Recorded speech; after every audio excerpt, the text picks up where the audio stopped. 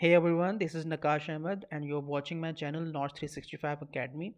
I welcome you all once again, and today's video I'm going to show you a SharePoint Online video, and in this video we will be covering the JSON formatting for the SharePoint form, list and some columns. We have some great samples provided by Microsoft and some partners, so we will be covering them some few items. So I will be showing you in this video. But first thing, do go ahead and subscribe to my channel and click the bell icon so that you cannot miss my new videos. Okay, so without any further delay, let's go ahead. So as you can see, this is my SharePoint site that I had created.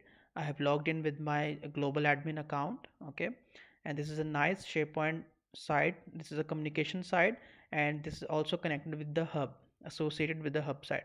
That is another topic which I will be creating another video on it, but you can see how responsive and how modern experience it has. Okay, you can get so many, add any web parts that you can. These are all the power apps that I had created, and I've also added it in a page. Okay, so let's move ahead to our main topic, and that is the list. So let me go to the settings, click site icons, contents, and I have some lists here. So the list that we'll be covering here is this list, privileged identity management, and this list I created myself. No, there was no pre-made columns. Okay, all the columns I have made myself. Okay, so there is some dummy data already in it. It is connected to Power Apps already. So through Power Apps, I pull up the data here. But now the thing is, what if there is no Power Apps? What if the customer says I do not need Power Apps, and my users want to submit the records through SharePoint? Okay, no problem. So all they have to do is they have to come here, click on the new button, and a nice SharePoint form will be opened up for them. But that is not that nice. It is very simple, no colors, no formatting, no sections, nothing else. You can see it here. Okay, this is also acceptable. This is by default form, and users can use it. But Microsoft had recently released the JSON formatting thing, which is really cool, and it has a really bunch of options that you can do. Before proceeding, this there is a nice documentation by Microsoft itself, so you can come here and see the how to configure the header as a JSON with JSON formatting, the footer and the body. So I will be covering the header, footer and body, both, all these three things. And we have some samples here from PNP in the GitHub for repository, so you can also see the samples here. Anyways, I'll cover that right now in the later section of this video. So let's first move ahead and see how our form is. Okay, so you click on the new button, that form opened up. That is the by default SharePoint Online form. Okay, now what you have to do is you have to come here on the top. You can see this right top button here.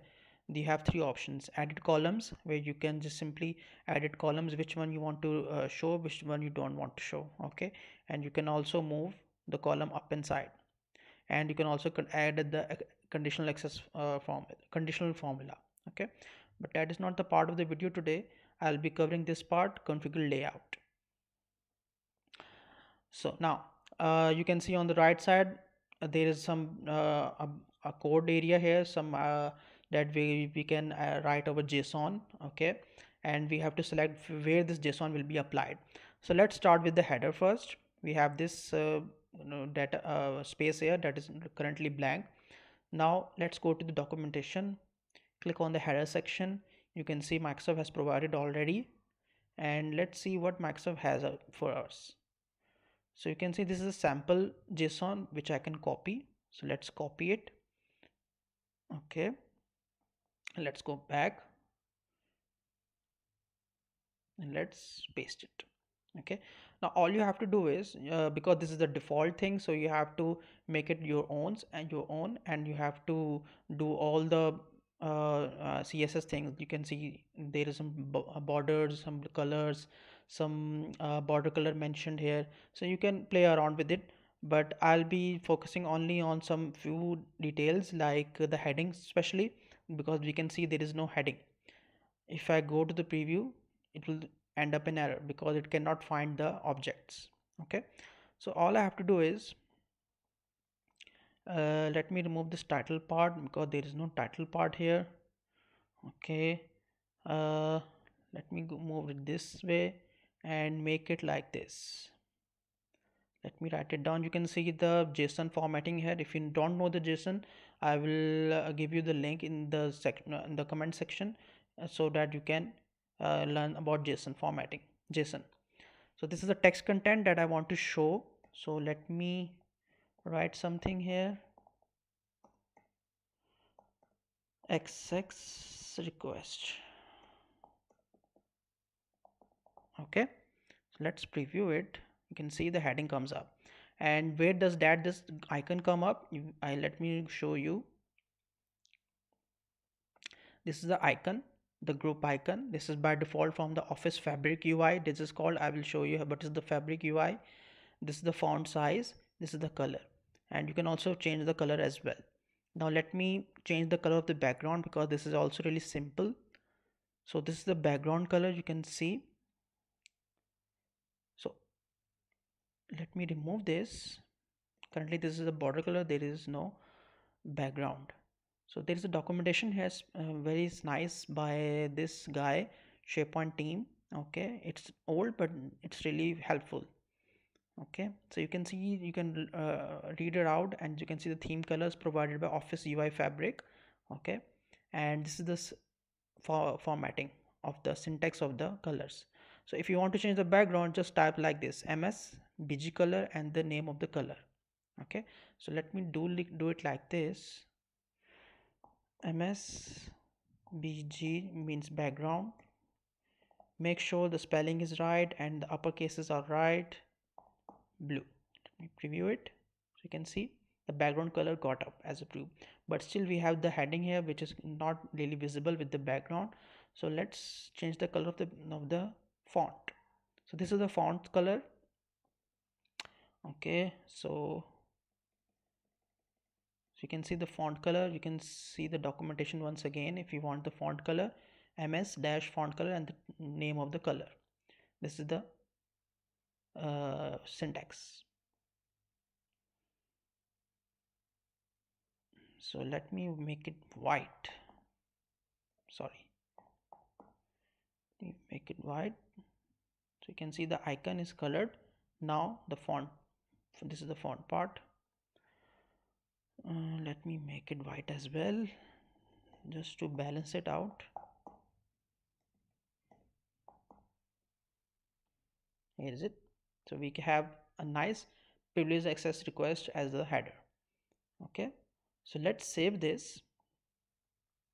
Okay, let's close this window and let's click on new once again and see if it works. You can see our form now has a nice header, but still all the columns are really quite looking quite simple.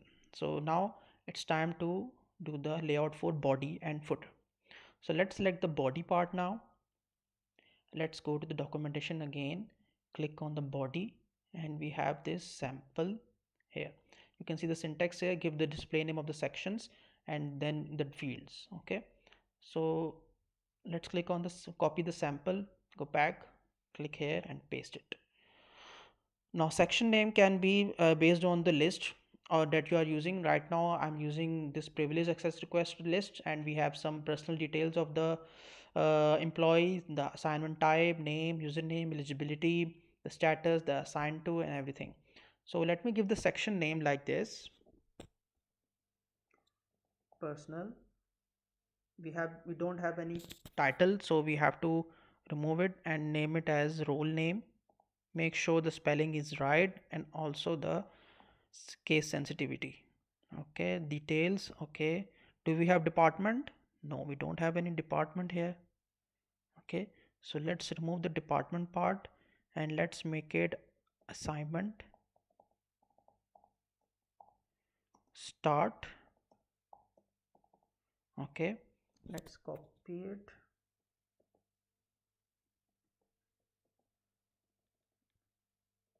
make it assignment end.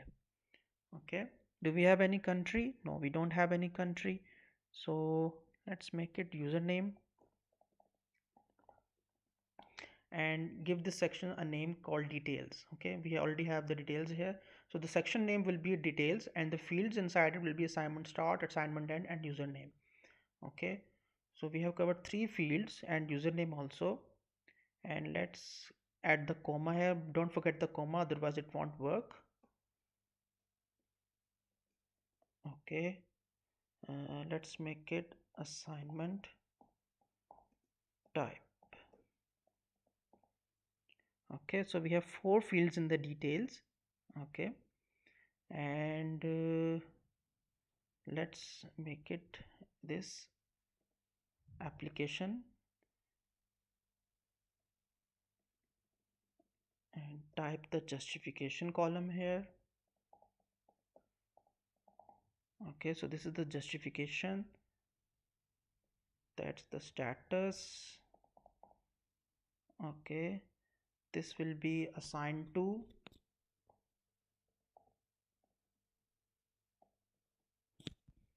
Okay, so that's it. We have our all the setup here. Let's click preview and see how it goes. You can see, so the person has only the role name. I already have the role name. In the details we have the assignment start, assignment end, username, assignment type, you can see, and the application has the rest of it. So you can see we have now this three sections here. So user experience will be quite nice and easy, so he will be able to understand where to put which information. Okay, let's save it, close it, go back, click on new. You can see now our new, now it looks much nicer. And one thing, if you have noticed, previously it was single column, now it has two columns. The form is now two columns. Okay, now let's move ahead and go with the footer. Okay, let's go back to the documentation Microsoft has. Let's go to the footer section and let's copy it, go back, click here, paste. Okay, so if I go ahead preview, it will end up in error because email was not found as an object. Okay, so no worries, so we don't want any email anyhow. Okay, so what we can do is we can simply write a text here because it's an href hyperreference. So what we can do is we can do it like this.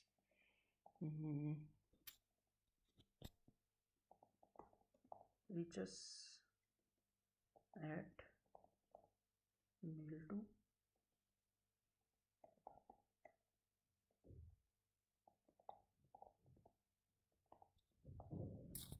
Let's see if it works. Oh, sorry.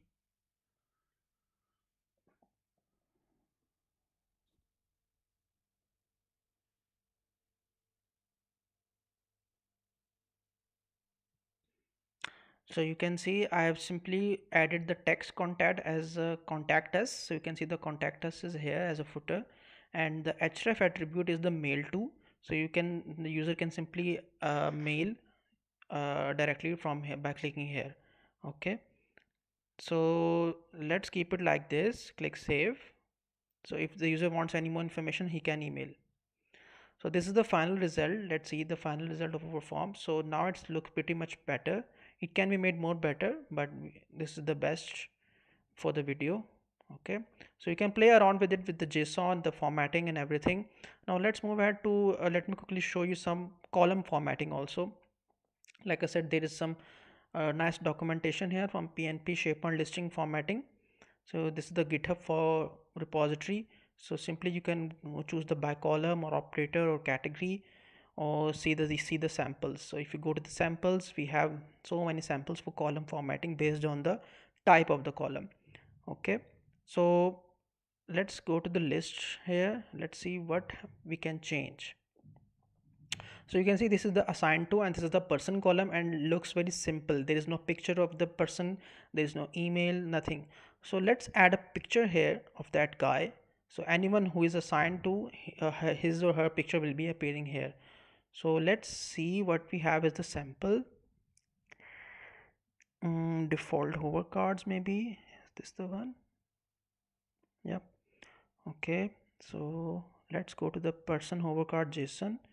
So this is the JSON. Let's click raw, select all, copy. Now how to format the column? Just go to the column, hit arrow, this drop down arrow, column settings, format this column. In the format column section, you can see advanced mode. In the advanced mode, you can have to choose the column which is already selected. You can see there's some space here for JSON. Just select all and copy paste. Okay, but currently it will not appear. You can see this is gone because there is no edited column here. We have assigned to column, so we have to change it to our own. Assigned, make sure the spelling is right. Let me copy it and paste it here, here, here as well. And I think that's all we have. Let's click preview so you can see my picture pops up right away. Okay, so whenever a user will be added, his or her picture will be added. Okay, like this. Let me quickly added this assigned to column to somebody would have a picture. Okay, click save. So you can see the picture of the guy is appearing. Okay, we can play around with this later on. What else we can do? Let's see.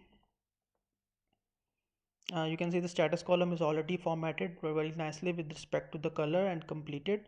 Uh, and let's see what we have, something more. Let's go back.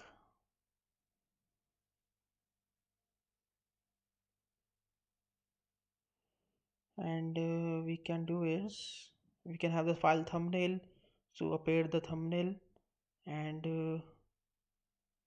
we have the multi-choice icons as well. Let's see if we can do something like this. So icons will be appearing here. What else we can do?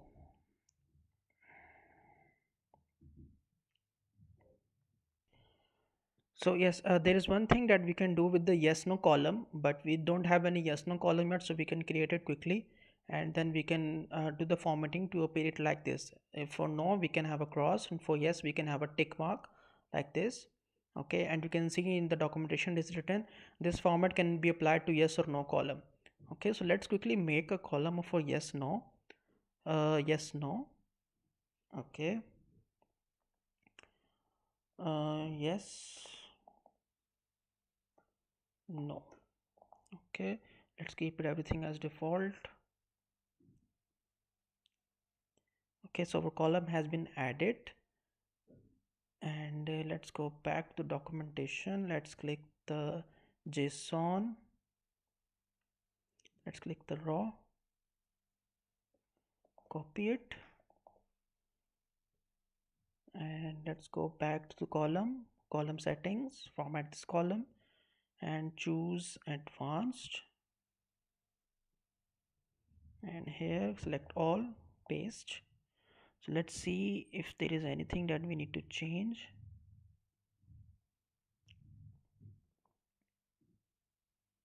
You can see by default it is all crossed. Okay, there is no error. Let's save it, but let's do one thing.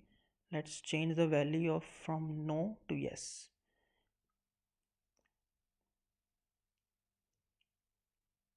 Let's click it yes, save. You can see the tick mark here. So this is how the JSON formatting is done through for the column and form. I have shown you in this video. So you can create the forms in the using the list with the modern experience, and then use the JSON with the formatting. In this video I've shown you some simple formatting, but you can do more advanced by checking this documentation. This is really nice documentation. I will put the link on the video. So thank you so much for watching. The video has already become so long, so thank you so much for watching this video. Do not forget to subscribe my channel and hit the bell icon. Thank you again. Bye.